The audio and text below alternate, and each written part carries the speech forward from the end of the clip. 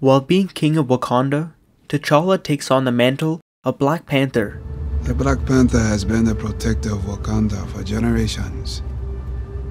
A mantle passed from warrior to warrior.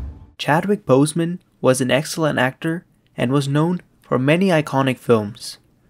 After taking the role of Black Panther and giving an outstanding performance, all of you are wrong! To turn your backs on the rest of the world! Chadwick was not only seen as a hero in films, but also one in real life, as many looked up to him. Long live the king, and may he rest in peace. Chadwick forever. Dead.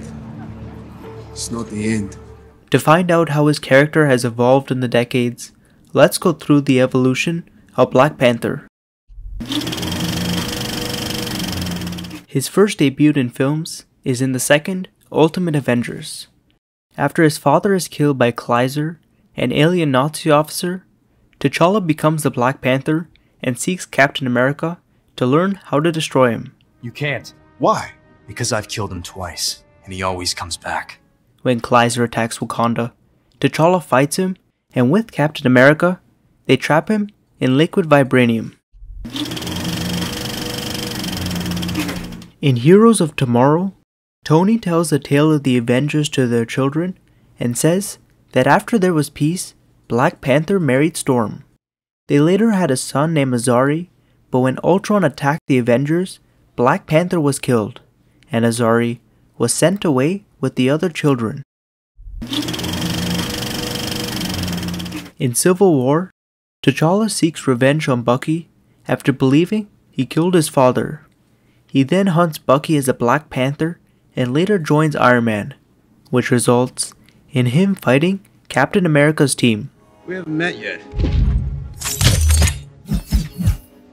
I'm Clint. I don't care. After discovering Bucky didn't kill his father, he comes to a realization. Vengeance has consumed you. I'm done letting it consume me. In the post-credits, he keeps Bucky in Wakanda so his scientists can remove his brainwashing. In Black Panther, T'Challa returns to Wakanda to become king and defeats M'Baku in ritual combat. He then travels to South Korea with his new suit to catch Claw. But after catching him, his cousin Killmonger kills him, takes his body to Wakanda, and challenges T'Challa for the throne. T'Challa loses the fight, but is saved by M'Baku, so then he returns, And as you can see, I am not dead! to fight Killmonger. After defeating him, he decides to reveal the real Wakanda to the United Nations. And for the first time in our history, we will be sharing our knowledge and resources with the outside world. In Avengers Infinity War, T'Challa gives Bucky a new arm, and once the Avengers arrive in Wakanda to remove Vision Stone, he gives orders to prepare to fight. Evacuate the city, engage all defenses, and get this man a shield.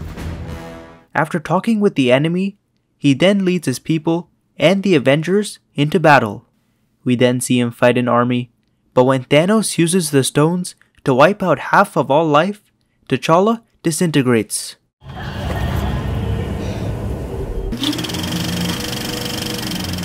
In Trouble in Wakanda, T'Challa goes public as Black Panther after giving his speech to the UN. We must all work together to protect our world from those who would seek to destroy it. When Thanos attacks Earth, he gets defeated, but later teams up with Claw and Killmonger to steal vibranium from Wakanda. Black Panther and the Avengers then fight a vibranium-powered Thanos. In Endgame, the remaining heroes retrieve the Infinity Stones and Bruce uses them to bring everyone back. When Thanos attacks with his army, Black Panther arrives through a portal and joins other heroes in fighting and keeping the stones away from him. After Tony's death, we see T'Challa at his funeral, but also kneel to honor him in a deleted scene. And that concludes the evolutions of Black Panther.